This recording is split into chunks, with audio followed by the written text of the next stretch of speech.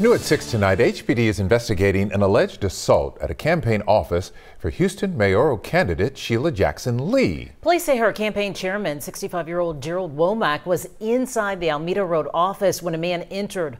Womack told the man he could not be there, and that's when the man hit Womack in the face, knocking him unconscious. Police say Womack eventually woke up and continued to argue with the suspect before they began fighting one another to the ground.